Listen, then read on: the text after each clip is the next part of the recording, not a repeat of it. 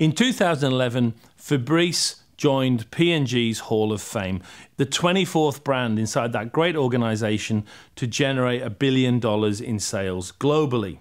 But behind the scenes, there were also some concerns from the Febreze team. Its two major competitors, Glade and Airwick, had now expanded their own lines, were replicating the same advertising, and were essentially looking astonishingly similar to Febreze. And that was borne out by the research that showed that in all three cases, their 2010 advertising, there was more likelihood that consumers thought that the ad that they'd made came from one of the competitors than came from themselves. It's a classic marketing moment where points of differentiation have now become points of parity, and strong brands have become commodified and genericized. And it's a particular problem for Febreze in this case because they were the premium price product and would struggle in a world where all three were perceived to be the same. And there was even worse news in the annual brand tracking.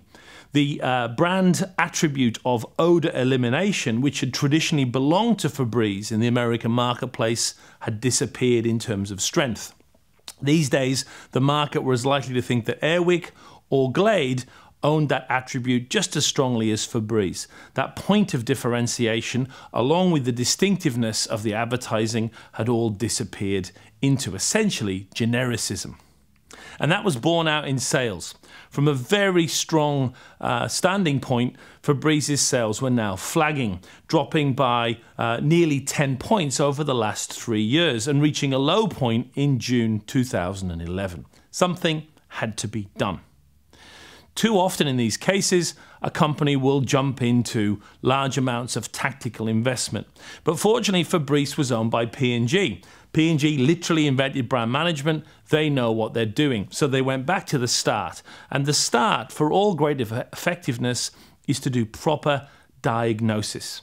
Understand the market, understand the competition, understand the category, and understand your brand. And work out what the problem is and use that to generate strategy, which will lead to tactics, which will lead to success.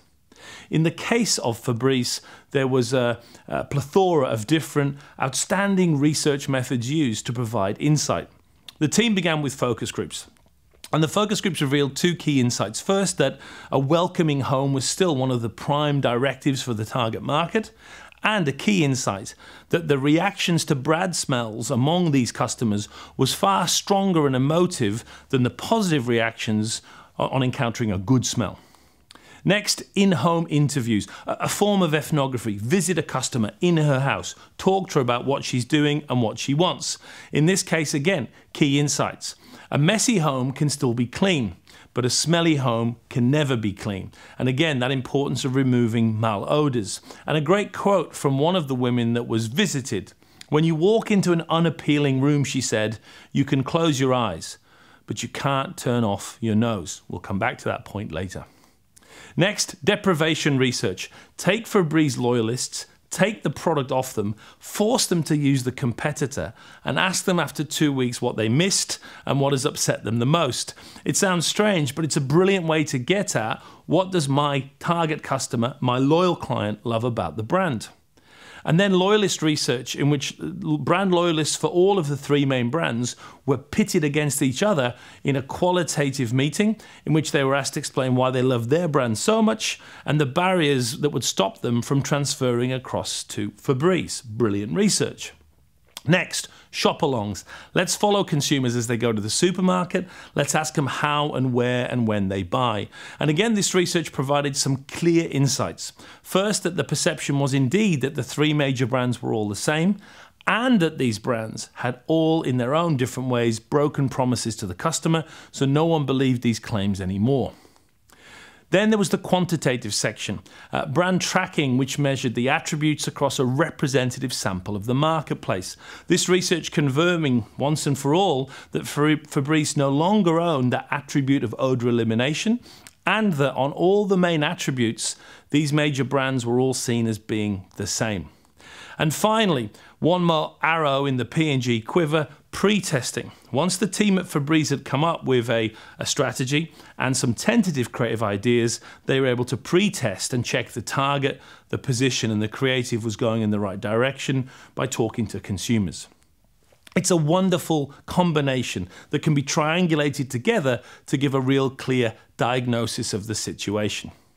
The strategy that emerged from that was that the aspiration was that Febreze was going to reverse its decline in sales and increase sales by 10% in the next year.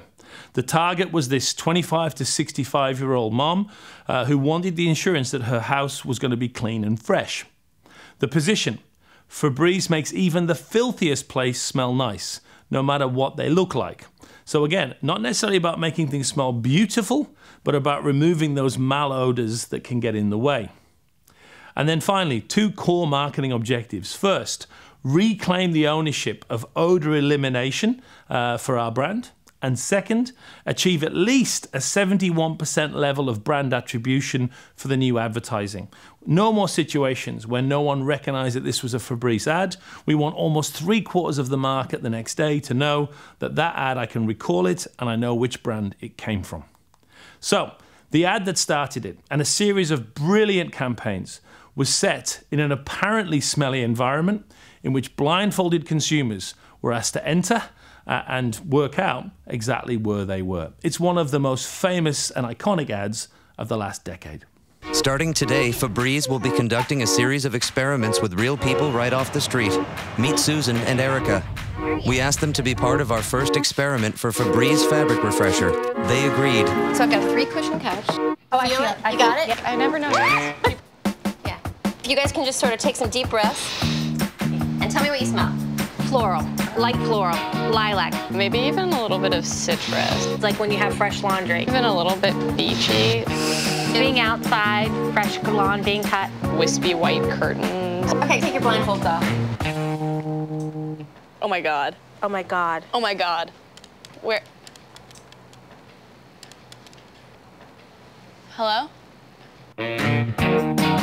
Hold you this couch as soon as we sat down. And I wanted to see Febreze. I said to you, oh my God, Erica. Join us on Facebook for more experiments as Febreze sets out to make everyone breathe happy, no matter what. YouTube videos were also used to prove these weren't actors and this really was a genuine experiment. Facebook video was used as fans were asked to nominate their most smelly things in their lives, and then videos using Febreze to remove the odors proved that the product really worked. And then there was an extremely clever sponsorship strategy. Febreze looked for the smelliest events in America. For example, the Solstice Yoga in Times Square, it's a very smelly experience, was sponsored by Febreze. And on the other side of America in California, the sponsorship of the Gilroy Garlic Festival, another incredibly smelly event. The clear message was that Febreze could remove these malodors. Important to link it back to point of purchase and the campaign, again, connecting to the actual place where the product was sold. The results, spectacular success. First, for the first time, Febreze was able to incredibly dominantly associate its brand with its execution, while its other 2 competitors still struggled with that attribution challenge. And equally importantly, of people that had seen one of the new ads, 84% of those consumers attributed odor elimination as an attribute that belonged to Febreze and not to competitors. It had started to win back its differentiation. Not surprisingly, we also saw a rebound in sales.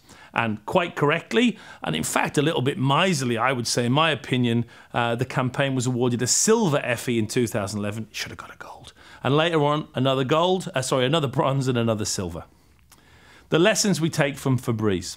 You visit your local doctor, you walk into his surgery, he turns around and looks at you and says, chemotherapy. You would be worried because he's jumped straight to a solution before diagnosing the problem. Learn from that. Great marketers like P&G spend time understanding the issue with diagnosis before moving on to strategy, tactics, and execution. Find time to understand the problem, and that can often be difficult, but it's crucial.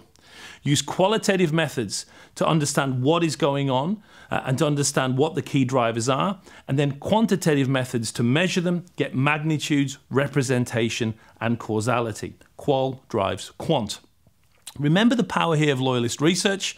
It can be a crucial insight to ask loyalists why they love the brand. And never forget that you can't solve a problem that you don't first understand. Visit the Effie's website for a database of all their amazing case studies. And come to Marketing Week for more videos in this series and information on the mini MBA in marketing.